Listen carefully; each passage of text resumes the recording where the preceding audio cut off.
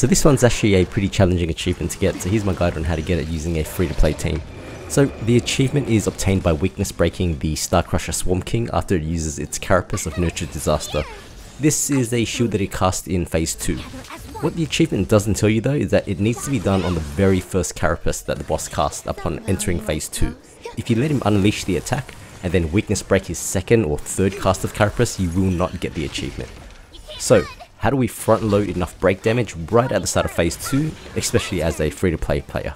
So firstly, for difficulty, I would pick one that you can survive easily enough, especially if you've got undergeared characters, but you also want a difficulty where the boss has enough health to survive the break damage.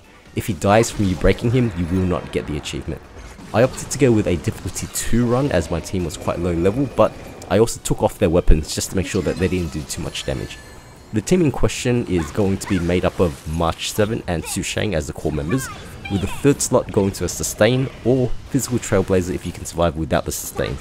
Then in your last slot you're going to need to borrow either a Ron Mei or a Dan Heng Illuminator Lune, as these two characters are vital as the amount of break that they apply is astronomical and you will not do enough break damage to the boss without them.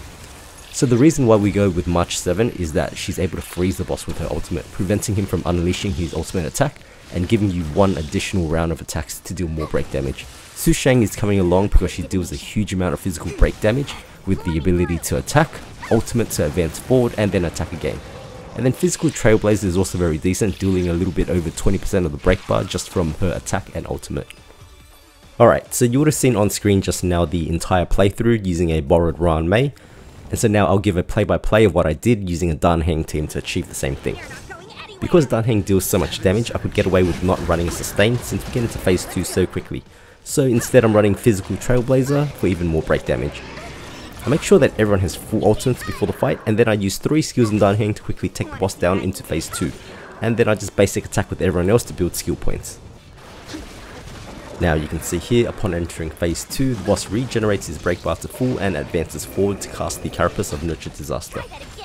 From here I used Trailblazers to basic, ultimate and then basic again, as I wanted to make sure that we keep enough skill points for Dan Heng to do his full attack.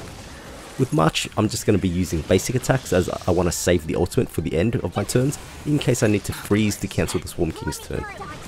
With Sushang, I use a basic into ultimate which advances her forward and allows me to use a skill afterwards.